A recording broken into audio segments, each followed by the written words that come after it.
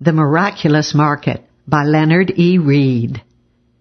Awakening during the night, I flicked a bedside switch, and soon the room was flooded with a piano concerto composed by Johann Brahms. Perhaps the music itself induced a reflective mood. How explain this wonder of wonders for my enjoyment, and with a near imperceptible effort on my part? What is at the root of this valued performance which comes to me from out of the blue? Think of it. The finest orchestrations ever known to man, the most beautiful music any individual on earth has heard, all mine, and done for me privately when I want it, and where I want it, and for no more than the flick of a switch. Staggering. Yet I, like most Americans, take it for granted. We absorb the enjoyment and let it go at that. We drink of the cup without gratitude, as if the gift were automatically our due. Mostly, we only revel in our blessings, if we do not overlook them entirely. Rarely do we count them, and seldom do we try to account for them. As for the musical miracle, one among millions, not only do we fail to reflect on how it comes about, but worse, we aren't even aware of having experienced a miracle. The sad fact is that if we do not recognize our countless gifts as blessings, particularly those which an attribute of man has had a part in shaping, such blessings are not long for this world. What is it we have been glossing over in this instance of the music? For one thing, I, no magician, collapsed time and space. Imagine an ordinary person being able to collapse time and space. Yet a musical masterpiece, composed in the last century and some 3,000 miles from my home, was mine at my singular point in time and space. What, pray tell, would Aristotle, Peter, Paul, Caesar, Bacon, Lorenzo, Adam Smith, Bastiat, Menger, Brahms himself, or the late Andrew Dixon White have thought of that? No doubt about it, their answers could be lumped in a word: unbelievable. What's going on here? That's the question. To bring time into a comprehensible dimension, let us reduce the 50,000 years since Cro-Magnon man to 1 year. We observe that the first crude printing press came into existence a little more than 4 days ago. Machine-made paper, without which the printing press is insignificant for the mass of people, was a device of yesterday. Only in the last few hours has there been sheet music. Thus the storing or canning of music for the common man followed yesterday's sunrise. The same can be said for tune language or musical notations. Prior to these developments, Joe Dokes and Richard Rowe had nothing better than memory as a means of storing music. No one knew how to make piano wire 3.5 days ago. Tonal variations in wind instruments were achieved with the lips. Valves are brand new. The first audible reproduction of recorded sound was an event that happened early this morning, and what we now call fidelity has been achieved during the last few minutes. And reflect on the wireless transmissions of recorded sound and its progressive development beginning this day and continuing to the present moment.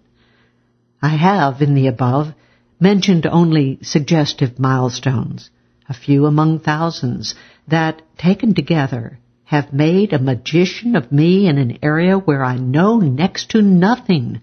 By the mere flick of a switch, I collapsed time and space, permitting a private audience with the finest music known to man. Bear in mind that this magic is but an isolated instance among countless others. For example, I'm writing this copy on an electric typewriter. The antecedents of this phenomenon defy one's imagination, going back, as they do, to the Paleozoic period and the decomposition of vegetable matter and the formation of coal, works of nature.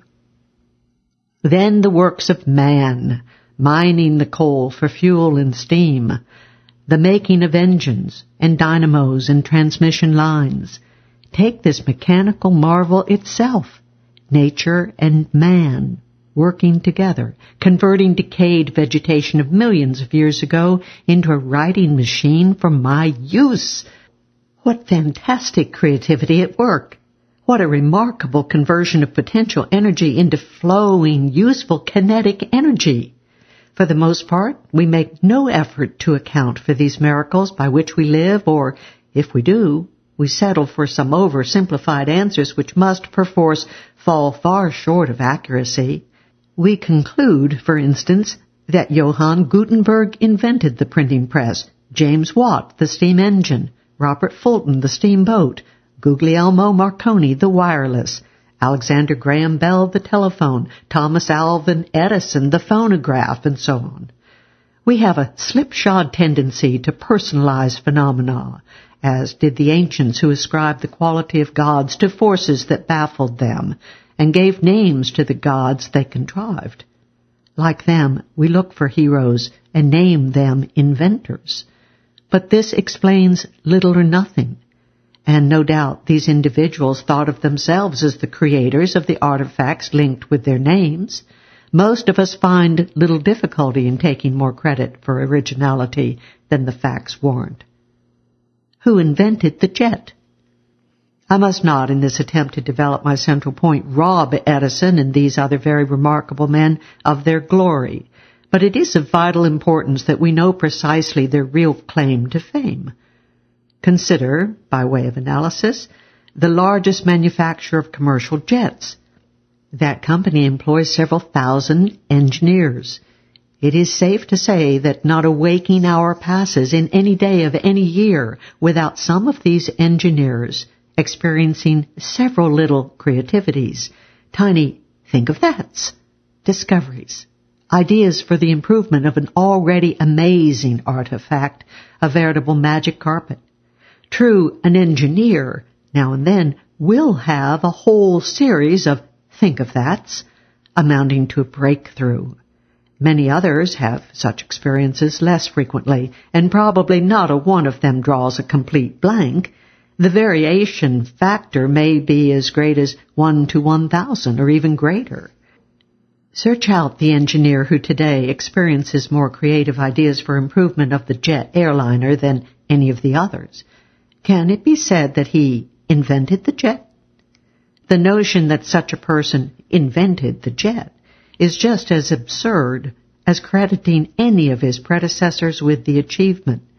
This individual has only added his own think-of-that's to literally trillions of antecedent creativities, and no more can be claimed for any who came before him. Charles Goodyear, who in 1839 added some discoveries that led to the hot vulcanization of rubber, Orville and Wilbur Wright had some relevant creativities. And what about the thousands who had ideas leading to wind tunnels, or the countless persons who thought how to alloy metals for strength, lightness, and heat resistance, or the aerodynamicist whose creativities resulted in the swept wing?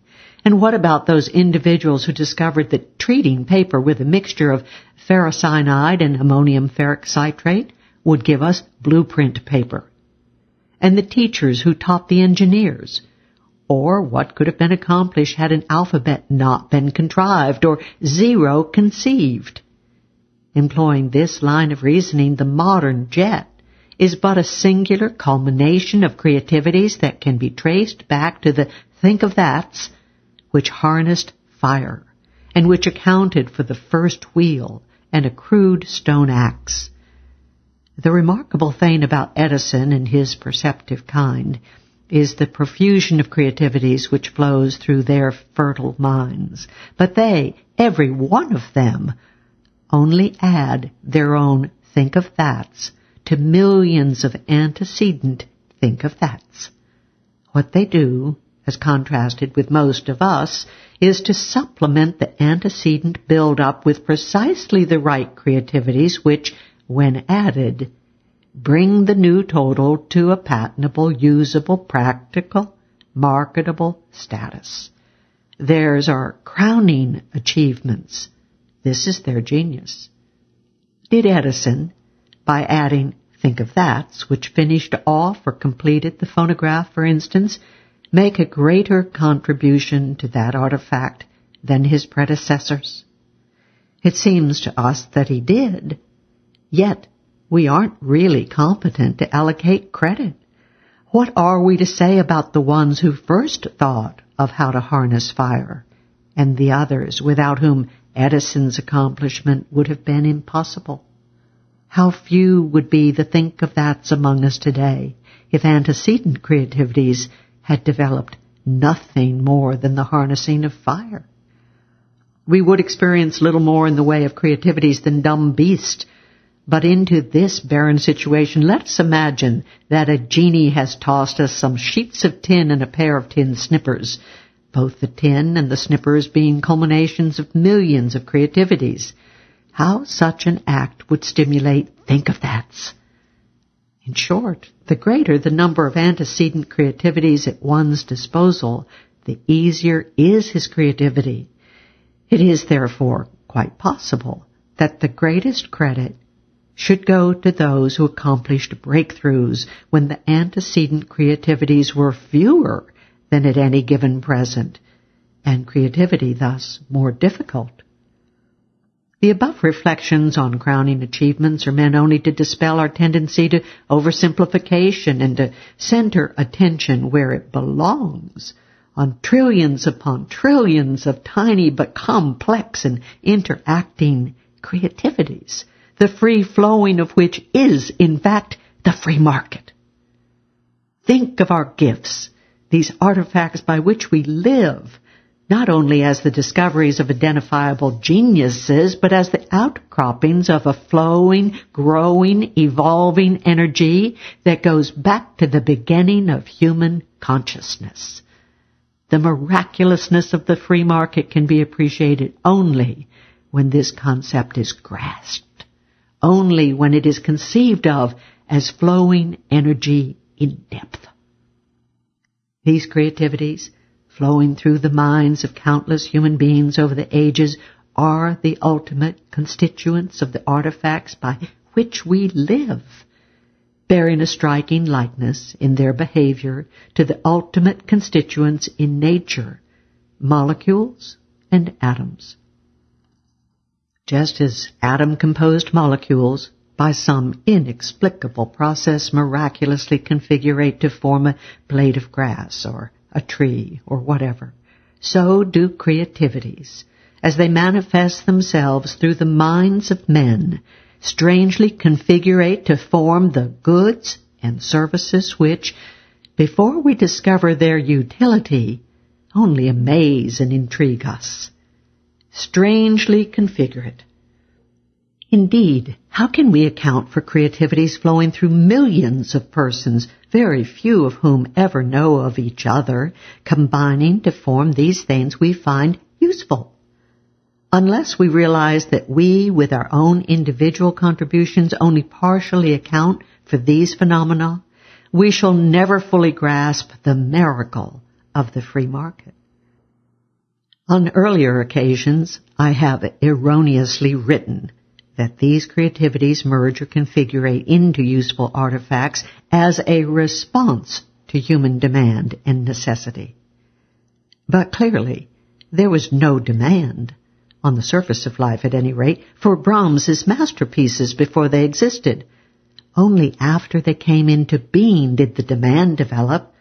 Who demanded electric power and light before anyone ever heard of such energy? Fire was not demanded prior to the think of that's and discoveries that harnessed it. Until then, fire was an awesome, fearful force. How, then, are we to explain these flashes of brilliance which the recognized needs of man do not induce? These creativities proceed from a source exterior to man. Further, it becomes clear that these creativities pace our demands and define our necessities. The demand develops after these artifacts are formed by the creativities, and if the demand be great enough, the artifacts may well become necessities, a necessity being anything on which we become dependent. To illustrate, 100 years ago, there was no demand for electric power and light. Today, the demand is enormous. And what's more, we have become dependent on this form of energy. Were it suddenly eliminated, millions of us would perish. It is indeed a necessity. Our lives depend on trade. Assuming the above observations to be reasonably accurate, the free market takes on a new and even startling significance.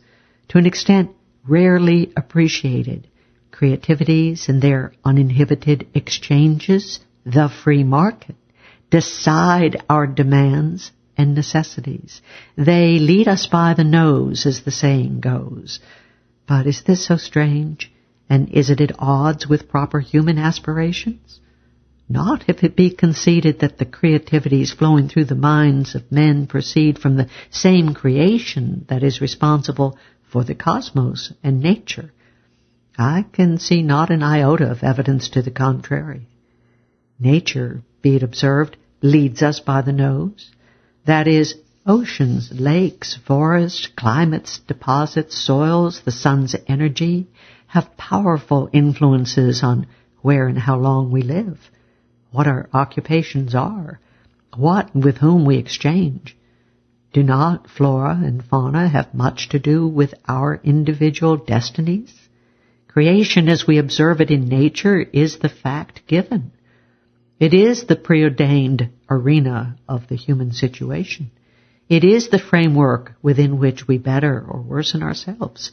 Choices about the overall framework are not ours to exercise. I am affirming that creativities, as we observe them flowing through the minds of men, have the same source as the creations we observe in nature. Creative phenomena, once they take place, are as much the fact given as neutrons, protons, atoms, molecules, old soul. Man's creativities, discoveries, think of that's, also control human destiny, the road we shall travel, where and how long we shall live, what and with whom we shall exchange, and so on. If these creativities and their free-flowing, the free market, do in fact have an overpowering influence in charting human destiny, is the fact to be deplored or rejoiced in? The answer must depend on at least two considerations. The first has to do with the individual's major premise. If one's earthly goal is a freezing of the status quo, or getting out of life as distinguished from getting into a more intense quality of life, or avoiding the pain of change, growth, stretching the faculties, then for certain, logic dictates that the fact be deplored. But one can exult in the fact if his earthly goal be an expansion of consciousness as nearly as possible, into a harmony with infinite consciousness, creation or God, taking the ever-changing, always unexplored road which new creativities lay out before us is compatible with evolution and consistent with the realization of one's own creative potentialities. The second consideration has to do with the nature of the creativities themselves. Man has the choice of going wrong as well as right, and not all think-of-that's are on the side of the angels.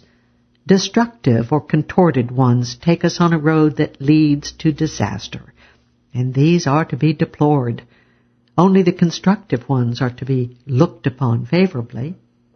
I believe it is possible to identify the forces which promote the constructive ones as well as the forces which stimulate the destructive ones. But this must wait until we come to the discussion of the free market's enemy, the spiritual nature of the market. In concluding this chapter, I re-emphasize that my only object is to gain a better insight into the miracle of the free market. Unfortunately, many persons who are capable of improved insights regard the free market as crass and materialistic, and thus unworthy of their thoughtful attention. On the contrary, I contend there is no higher cultural pursuit, be it music, art, poetry, drama, or whatever, than acquiring an appreciation of the mysteries of the free market. This phenomenon, I believe, is a reflection of spiritual forces at work. At least this radical contention deserves a hard look.